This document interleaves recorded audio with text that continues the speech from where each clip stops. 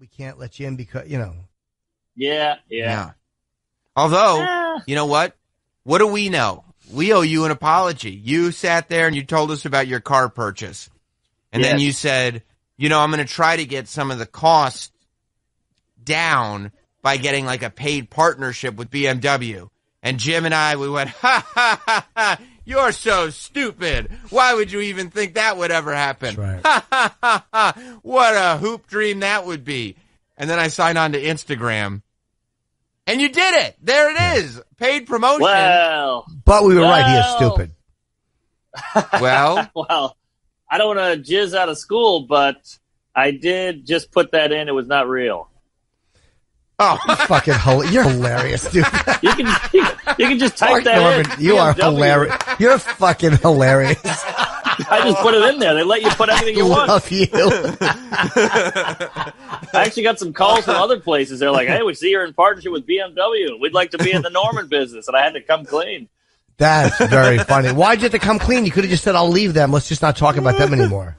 Because they're like, "Oh, did you meet Reg over there? You know Jimmy over there?" I'm like, and I was too deep in, and I had to go, I made it all up. It was like we were 10 minutes into the call. I was going with it. Oh, you're but then funny. They're like, "Oh, my aunt works there, and all this." Oh, I used to clean the toilets there, so I had to pull back. But yeah, you can just type in anything you want, and people believe it. Oh, you're a so we do funny not dude, owe man. you. We do not owe you anything. That was a made-up. No apology. Yes, we do, No, Sam. We right. called him stupid. We owe him an apology for calling him stupid. That's fucking hilarious. That's I was really wrong. funny. You're not. You're not an ass. A ton of high fives. I got a lot of messages. Wow, it worked. All right. And I said, thank you. It's, if you put your heart and soul into something, you can make it happen. But you just did it. You right, didn't do it to trick people necessarily. You just did it as a goof, right? Just a goof, yeah. It said, do you want to do a paid partnership? And I said, sure. And I just typed in BMW. It said, great. That was it. And then people believed it, so you were like, okay.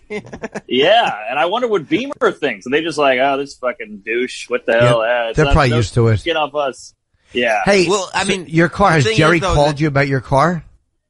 No call. And I haven't texted him about it either because everybody's going, hey, you told Jerry. Is he going to give you a ride? The car's for me. I don't want to bring him into it. Look, if he wants to find it on his own and then shoot me a nice little love note, great. But right now, it's my car. I'm showing the world this is for me. I didn't buy it for him, yada, yada, yada. I don't need his love because it's a substitute for my dad not hugging me. But It'd be nice, though. It'd be nice. It'd be nice. It'd be nice love but to hey, have, yeah. It'd be nice. But I had a long talk with Ryan Hamilton, and he said he hasn't texted him either, so I felt better. Okay. Is Ryan upset? A little. But he didn't buy a car, that's for damn sure.